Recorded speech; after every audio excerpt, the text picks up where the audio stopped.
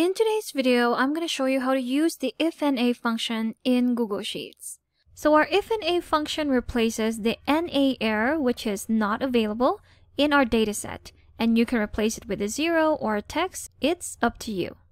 So we have two examples right here where we see the NA errors when we use the VLOOKUP function and sometimes when we use the XLOOKUP function. So let's try and do the VLOOKUP function with this dataset right here. We are going to be looking for the total purchase of these customer IDs. Let's get started. We are going to start with our equal sign, type in VLOOKUP or select it right here, put in our search key, comma, our range, comma, our index, which was the total purchase, which is 1, 2, 3, 4, 5, 6, and a 0 for an exact match. Press enter, and you have the return value of 15,198. And if we would check this one right here, that is an exact match. Now let's try and drag this formula down to the rest of our data. And you have your formula suggestion right here where it has locked our range reference. And if we accept it, we have NA error right here on these three values right here, meaning that these customer IDs were not found in our range. So if it does happen and you don't want to see these errors, what you can do is to apply the IFNA function, which will replace this NA with something else. So let's replace it with, let's say, a 0. So let's put our IFNA function here before our VLOOKUP, parentheses, and go at the end of your VLOOKUP formula and put in a comma, and put in your 0 to replace your NA error, parentheses, and press enter. Now that has been applied into this cell. Now if we drag that down, it has now replaced the NA errors with 0. Now these are formatted in currency. That's why they're $0.